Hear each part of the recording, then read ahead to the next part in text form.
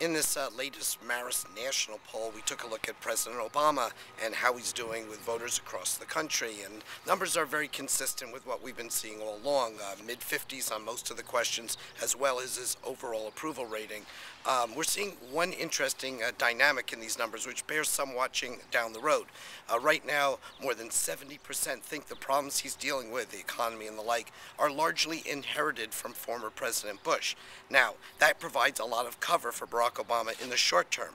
When we ask about the direction he's moving the country in, well, only around 50% are really thrilled with those issues and the way he's going. So that remains to be seen. As over time the problems are less seen as inherited, more of his own.